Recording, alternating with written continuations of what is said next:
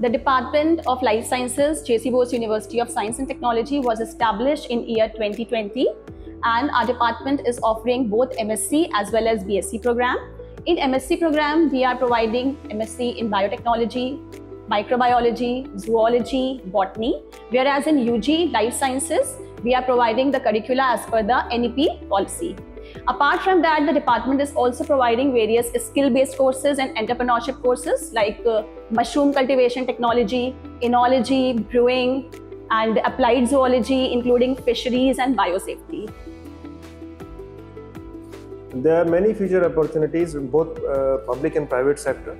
In public sector, if I say that after completion of the PG degree, they can pursue PhD from both India and abroad. In India, they can go for qualifying the NET exam, CSIR, UGC combined, or there are other JRF-based exams like DBT, ICMR, and they can pursue PhD through that. After completion of PhD, they can pursue postdoctoral studies, and subsequently, they can apply for academic posts like for assistant professors in universities and state universities, both state and central, as well as research organizations of both DBT, CSIR, and other institutes. And also they can apply for scientific pool officers in CSIR and also scientific officers in DBT and other organizations.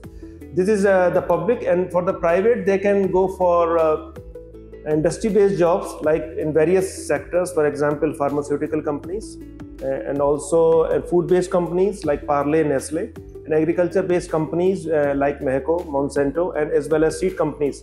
So they have enough opportunities, and even for educational level, they can go for smaller teaching in the schools, qualifying through TET. So there is no dearth of opportunities as far as this field is concerned.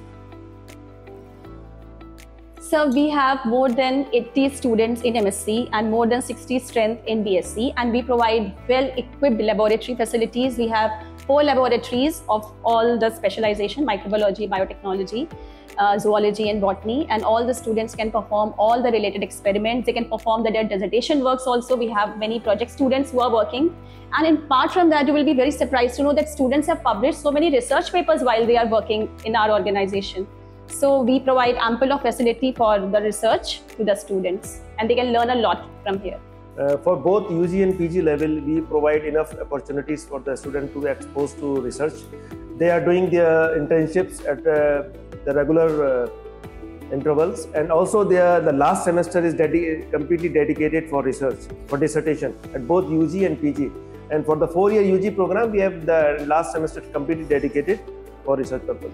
Also, the UG and PG students are involved in research in collaboration with the PhD students of the department. We have a state-of-the-art infrastructure here. We support all basic and advanced level research facilities. And students are all exposed for reading, writing, the manuscripts, as well as involved in thorough research. Also, I would like to add that we have various industrial visits in which we take the students and make them exposed to various industries where they can interact with the industry person. And at the last, I would also say that we have a very good laboratory, we have very good infrastructure. So I request all the students to please come and join with us in the department.